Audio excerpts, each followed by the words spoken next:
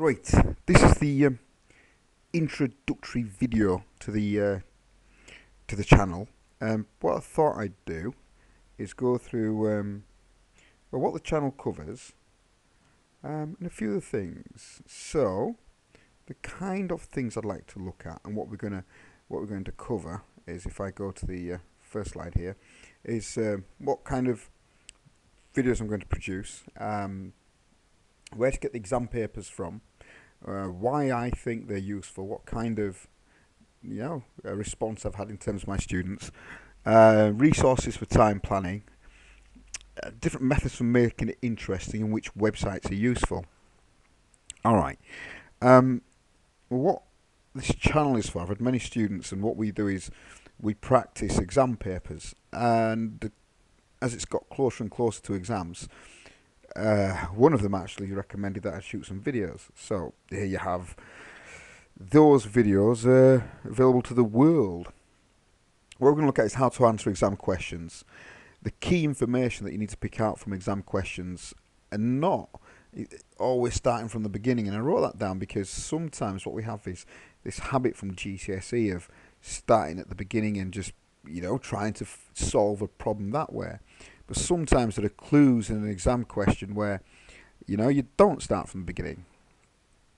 Okay, where to get exam papers from? You have your usual places: AQA, OCR, the websites, but also I quite like extremepapers.org. Unusually spelt, but they have legacy papers going back. I think I've seen some on there back to the 90s. Mathsandscience.net and test.co.uk for a whole host of resources. TESS is the Times Education Supplement. And what I do is, on both those sites, I upload exam questions that are topic specific. So I'll have maybe 10 questions that have turned up in the last 5 years on infrared spectroscopy, or balancing equations. Okay, so that's where to get exam papers from and the different kinds of formats. Why are they useful? Well, the reason they're useful is exam questions are asked in a host of different ways, and you've got to get used to the language. And the second thing, one of the really interesting things is exam boards do not rewrite exam papers every year. So they recycle a lot of questions. And what I found is that a lot of my students who've done maybe the last 5-6 years of exam papers available to the workers, they've found that sometimes as much as 70 or 80% of the questions have been recycled. And the third point is that you gain a really clear picture of where all the marks are coming from. Right, time planning, really important. It's really weird if you time plan. And the most efficient way of time planning is to use an Excel file. And I'll put a link up on here. An Excel file where what you will do is you look at all the 24 hours of a day broken out into 15-minute slots. You don't change what's. You can also, on something like mathsandscience.net, build your own quiz, and it's trackable. In other words, it'll log your score on a quiz, and you can build your own quiz, put your own questions in, and it'll log your answers. And you can look at how you've improved over the month, 6 months. Okay, right.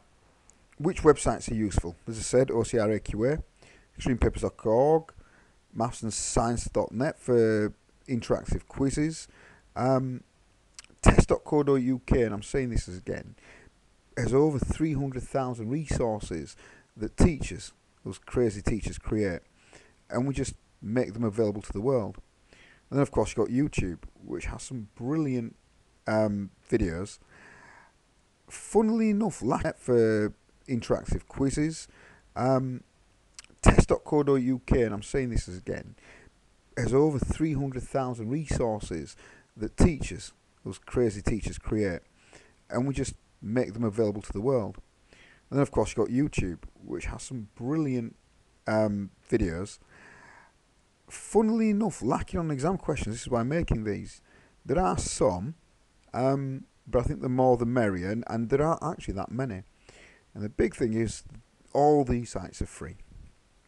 Anyway, that's the intro to the resources what I use, the reason for the channel and how the channel works, and where you can get the specific papers and mark schemes and resources that I use.